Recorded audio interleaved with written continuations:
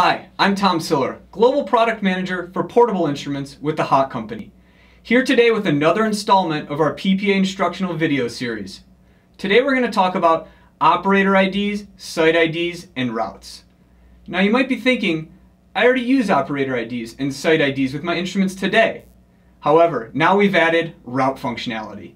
And what you will find is that adding and using a route is going to streamline the way that you test water in the field. Let's get started.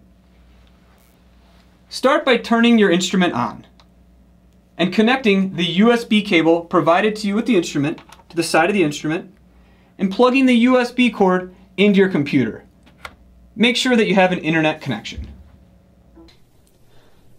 Alright, once you plug the instrument into the computer, the first folder that will pop up is this one. Click on Open Folder to view files. We are going to start by selecting the tools.htm option. This will open a Hach window app. You want to choose the web config cache.zip option here at the bottom of the folder. Double-clicking on that, we will now be able to select Open. This will give us the opportunity to now edit the operators section, notes, site IDs, and ultimately add a route. Let's start by adding a couple operators. Since this is the first time we've done this, we have no operators currently stored. We can begin by adding 3.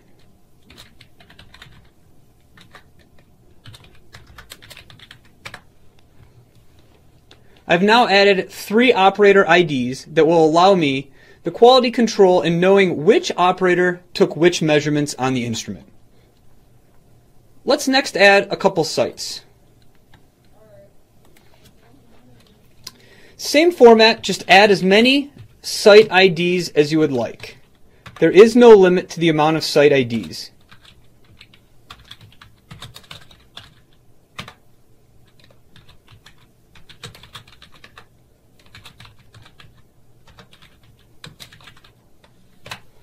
You can see I've added 4 site IDs now. But say I want to pull those into a route. A lot of our customers run the same site IDs in a specific route on a weekly or daily basis. The route function will make the site ID usage and ultimately the data transfer much easier. So when we select route, we first need to start by naming a route. We'll name this route Monday. Once I've entered Monday, I'll now need to highlight it so that I can edit it. Here are all the site IDs that I've already entered. You can see I have 4 site IDs, all of which I want to add to my Monday route. Since I want to select all 4, I can hold the Control button and select all 4 and then click the Add button. This will pull the sites directly into my route. The problem is I don't have them in the order that I want. All I have to do is simply highlight the site ID that I want to move and just select the down button. I now have them in the proper order. The last step, once I've entered all of my operator IDs, site IDs, and created my routes, is to save all of your additions to the instrument itself. Click the Save button at the bottom. This will now pull up a bar at the bottom of your browser, and you will want to show that in your folder. Pull open the Hach Portable Parallel Analysis folder from your computer, select the web config cache.zip that you just saved, and add that to your instrument. It will likely tell you that you already have a file with the same name in this location. That's okay, you're just replacing the one that came stored on your instrument. Select the copy and replace option, and that's it. Now all you have to do is close your window and safely eject the Hach PPA instrument from your computer.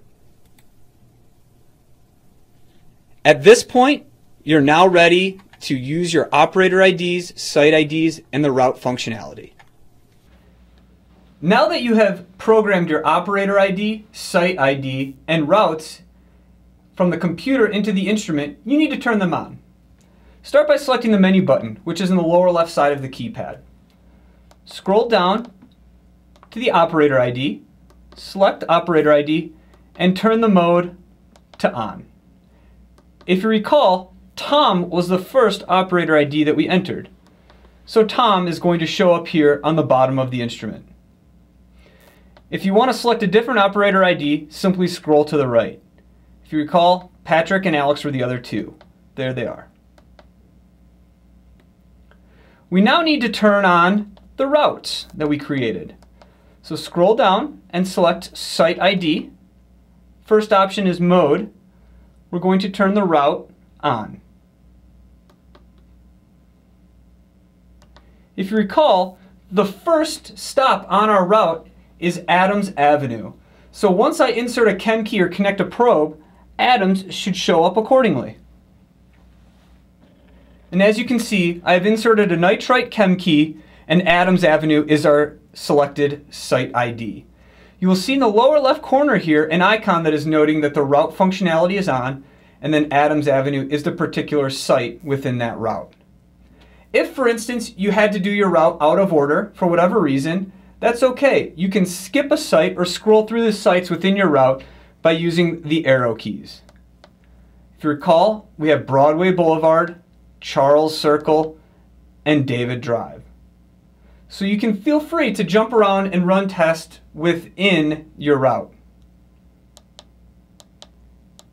Once your tests are complete and you download the data to your computer at the end of the day, all of your results will be displayed accordingly as your route, which was selected as Monday, and you'll have your results under Adams Avenue, Broadway Boulevard, and so on.